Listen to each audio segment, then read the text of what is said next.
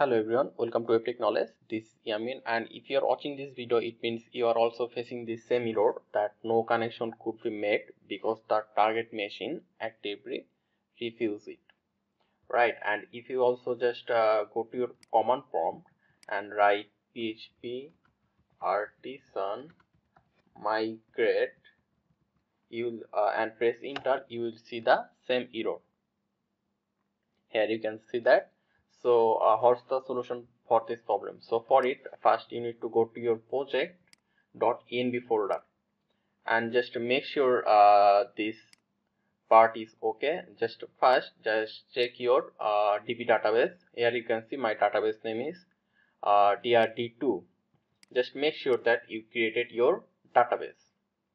Okay, and then the solution for this problem is that you might forget to open your MySQL XAMPP over here. You just need to click start, and if we just go back and we refresh and let's try to log in again and press login. Here you can see that our problem is solved over here, but some people may still have the problem, the same problem. So for them you just have to go to your config and then my.ini, and over here you can see port equal to 3306. Let's change it to 3307 and over here as well 3307 and save it, Ctrl S. Then let's close it.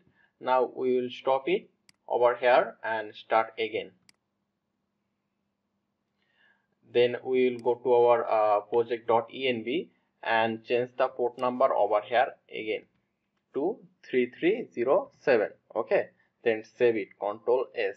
But if you change anything in .env, then we need to restart our server. So let's restart. I'll press Ctrl C and write php artisan serve. Okay, now let's go to our project and let's log out. Let's click login.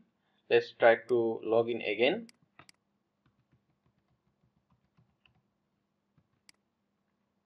Okay, here you can see it's working perfectly. So this is the solution for the problem that you guys are facing.